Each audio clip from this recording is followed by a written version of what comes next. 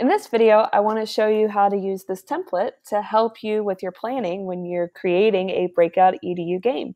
So whether or not you're creating a digital game online or a physical, tangible game with a locked box, this is a great way to help organize your thoughts, especially if you're collaborating with other people, so that you can think about all the different steps and make sure you have all of the resources that you need when creating the game.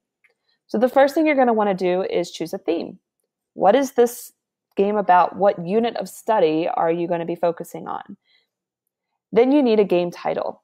What's that catchy game title that's going to grab somebody's attention to make them want to play the game? And then with the introduction, you're going to describe the game, describe the story in a few sentences. What is it that's happening that must be solved within a 45-minute time frame?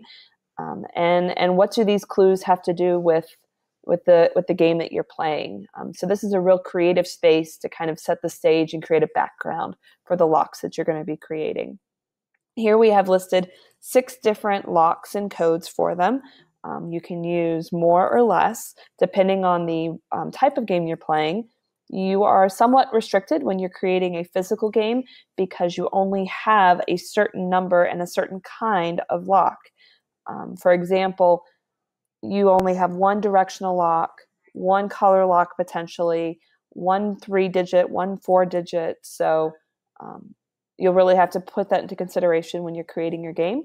But if you're using a digital game, then you can have as many different kinds of locks as you'd like. Well, to a point.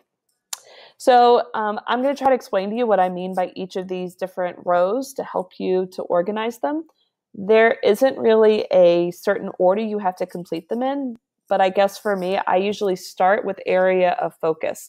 So if my unit is on different kinds of cycles within my science class, then one of those codes would focus on the water cycle.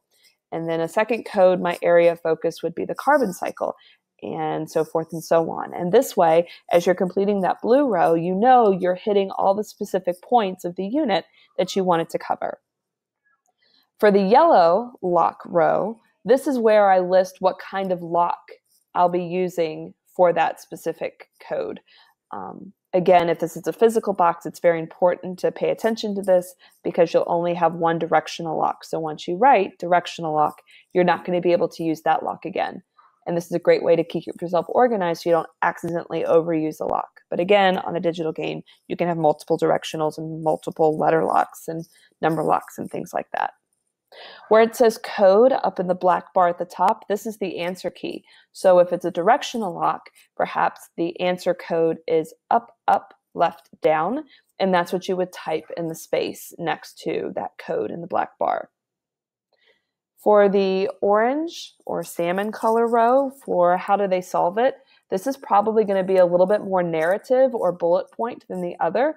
You're going to write the steps that it takes to break open that lock. So step 1, look at the image. Step 2, identify a pattern. Step 3, notice the directions within each image once they've identified the pattern. Step 4, reorganize the image according to the directions, and the answer is up, up, left, down, or whatever you're going to use.